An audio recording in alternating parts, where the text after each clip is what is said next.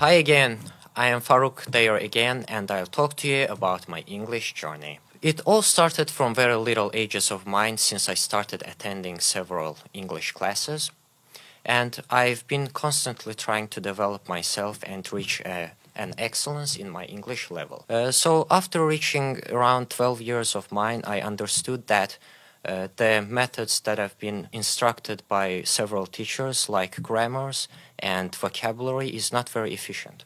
So I started to learn more efficient methods and principles. So I reached an argument that self-study and listening are very important. So the reason why listening have been particularly important for me is that after listening it, I realized that I'm talking much more better and I'm able to communicate much more better.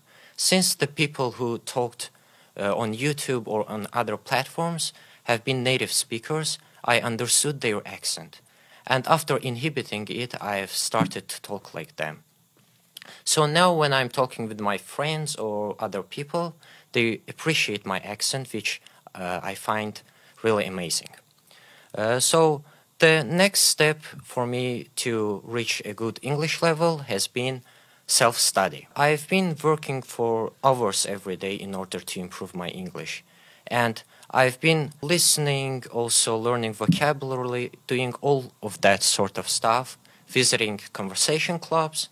And in conversation clubs, there have been a lot of topics that we have discussed. And in these topics, I have also given my arguments. And this platform has made me to also improve my English level. Ultimately, now I am taking IELTS classes, and prior to that I've taken SAT classes for 2 years. My score there has been 1470, and currently in IELTS classes I'm also performing there, hoping to reach also a success in this field. And now I'll briefly talk to you about the importance of English in our daily lives. The most important aspect so far is that when I communicate with people, for example, and when they do not know my language, I have to talk with them in English.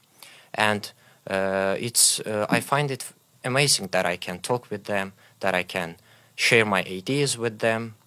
Also, as we all know, the majority of the content on YouTube, on other platforms, is in English.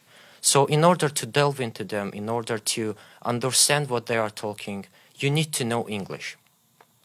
So as well, it's the second or third reason why you should know English. And as I've mentioned, the most efficient ways of learning are listening or self-study. So as I've done it, you also can do it. You should put stress on this. You should do this in order to reach a good level in English. So that's my story, and I hope you enjoyed to hear it, to listen it. Good luck to everyone again.